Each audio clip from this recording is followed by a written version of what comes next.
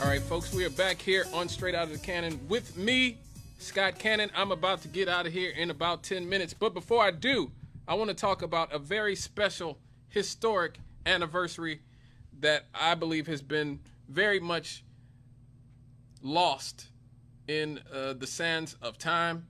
I am talking about the Red Summer of 1919.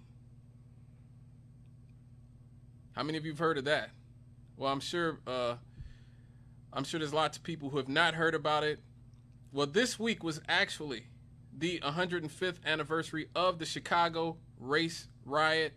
Really, the Chicago lynching. Let's just be real. That happened in the year 1919. That really capped off a very violent, brutal summer in the year 1919. All over the country, black communities were targeted, were destroyed, were brutalized during this summer of 1919. And there's even a Gary, Indiana connection to the Red Summer of 1919. Now, the Chicago race riot that happened on this week 105 years ago, it started out on the south side of Chicago on July the 27th, 1919, and ended on August 3rd, 1919. During this whole situation, 38 people were killed. 23 of them were black, 15 white. Over the week, injuries attributed to the episodic confrontations were about 537. So over 537 people were injured. 2/3 of them were black. And 2,000 black people lost their homes. This whole situation started when a young black boy named Eugene Williams, he was 17 years old. He had accidentally drifted into the white swimming area in an informally segregated beach near 29th Street in Chicago. A group of young black boys were diving from a 14-foot, 9-foot raft that they had constructed, but the raft drifted into the unofficial white part of the beach. And of course, being the haters that they were, the racist white beachgoers were indignant and started hurling rocks at these young men in the water.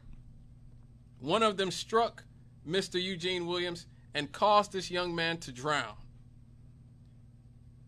So an entire citywide brutal riot took place because a young boy accidentally drifted into the wrong part of the beach on a raft with his friends, and they threw rocks at him until he drowned.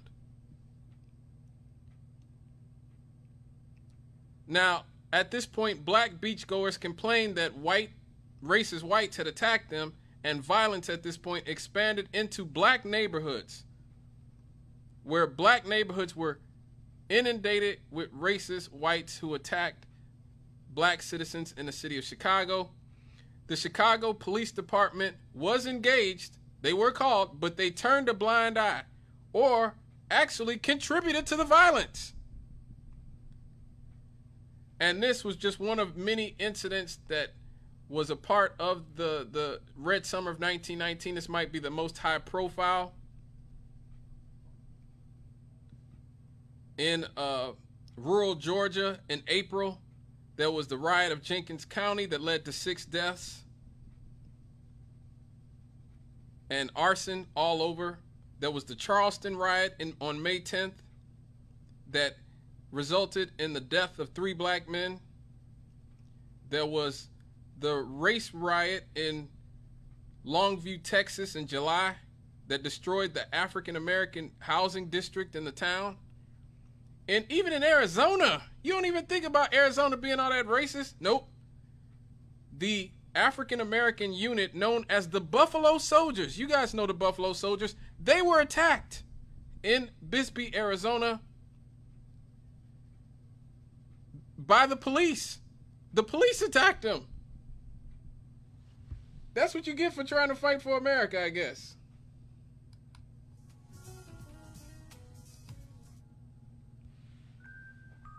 Also, you saw the Garfield Park riots in Indianapolis. There were riots in Washington, D.C., mob violence against black people throughout July in Washington, D.C. and Norfolk, Virginia. There was the Knoxville riots in Tennessee after the arrest of a black suspect on suspicion of murdering a white woman. And so, using that pretext, a lynch mob stormed the county jail where they liberated 16 white prisoners who probably did murder white women. And then they attacked the African American business district. Now notice, they always attack the business district. They always attack the successful black communities during these types of riots and mob hits.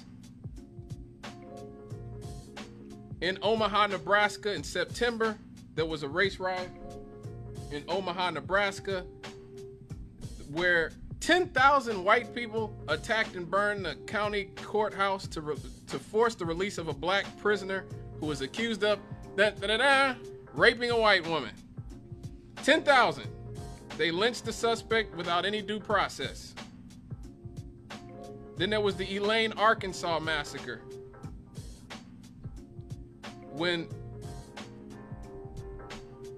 the resistance of the white minority against organized labor of black sharecroppers caused a riot because they feared that these black sharecroppers were socialist. And that's another thing to talk about when it comes to these types of things. The vilification of communism and socialism has always been about the fear that black people would be equal to them. And so that's why when you start seeing people vilifying socialism and communism as being so much worse than capitalism in this country, it's usually coming from the right wing in this country, because specifically of that. They don't want to have to be equal to you if you're a black person, of course.